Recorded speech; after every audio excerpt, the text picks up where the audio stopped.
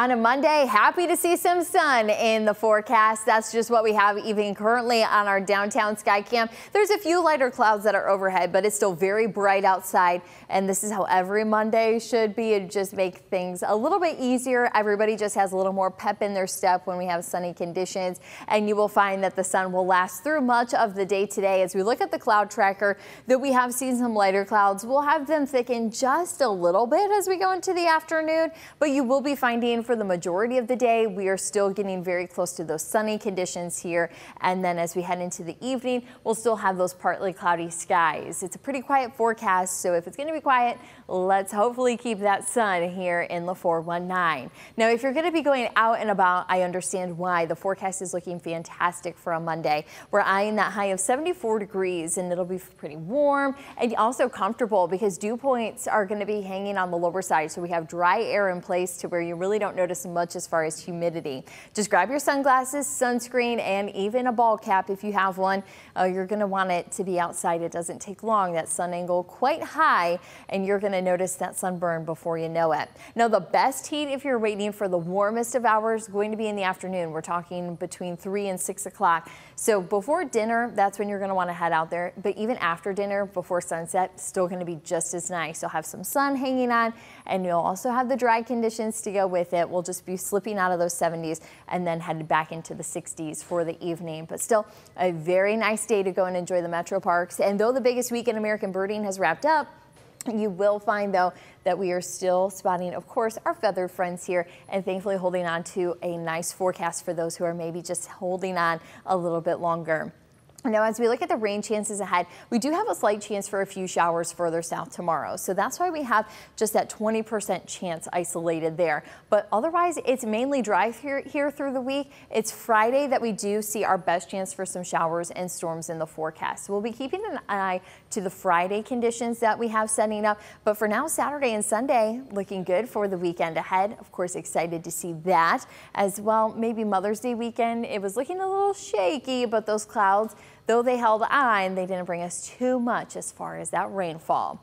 Now, we do still have some pretty mild conditions in place. You're going to find that we have 64 in Toledo, mid-60s for many of us, but yet we've also had some rain into the Central Plains, so it's a little bit cooler in those locations that saw rain yesterday for Mother's Day. And wow, 80s in Nashville, Memphis, Tennessee, a warm one. Of course, they have some heat further south, but we're not in too bad a shape. We're just about where we should be for this point in May. Even when we look at the almanac, we should be seeing highs around 73 degrees.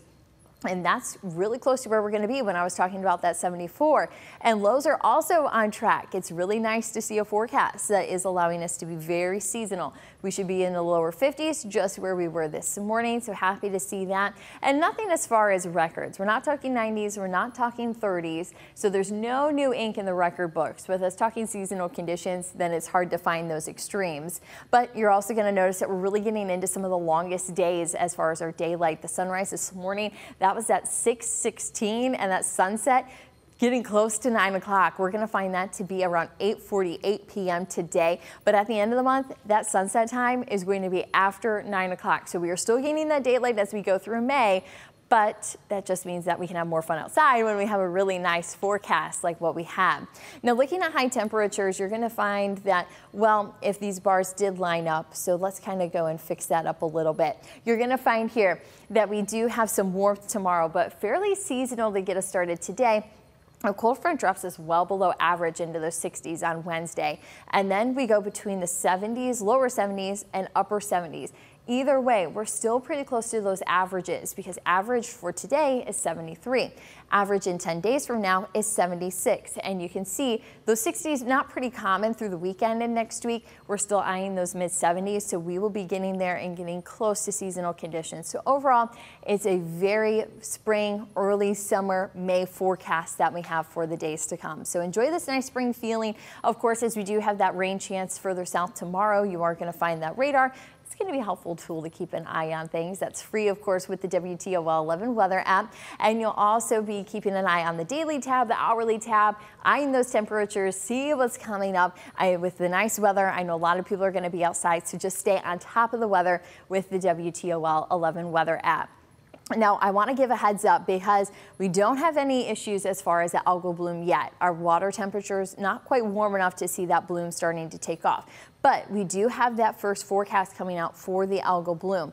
And well, let's set the stage of where we've been. Looking at a scale from about 0 to 8 here, you're going to find that typically we kind of fall between that 4, even up towards a 7. Back in 2019, we were right at an 8. Now in 2015, of course, I'm sure a lot of you remember that, we were at a 10 that year. So we've just kind of been hovering, though a little bit of climbing here through this decade. A current picture, this is from last week when we had those clear skies. We were able to get a nice look satellite of using the satellite of Lake Erie, and you can see it's not kind of that bright lime green color. So there are no active blooms on Lake Erie at this point.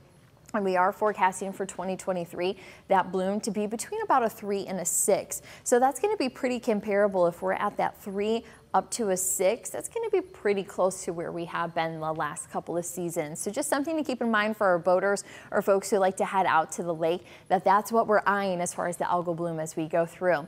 As we look at some of that data, the bloom as far as, well, what plays into that is based on the forecast. So as far as that runoff or even that load that was sent off into Lake Erie, you're going to find in March that load was a little bit above average.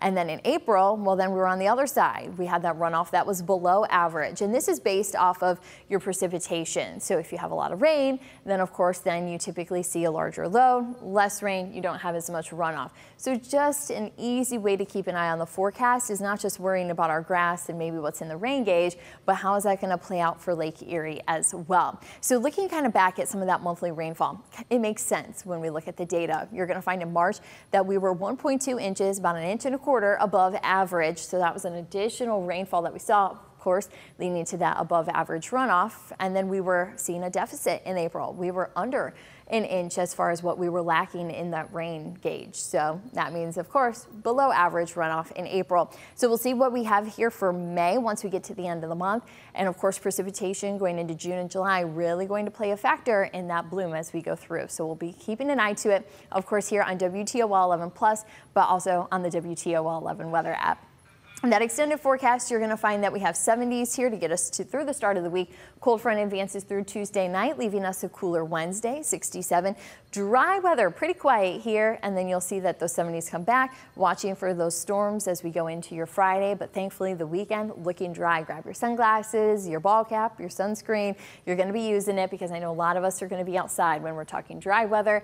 Low to mid 70s. Hopefully we can also keep that humidity down as well. Of course, we'll keep an eye on that when that starts to climb, but for now it's a great forecast to get out and about, so make sure you enjoy it.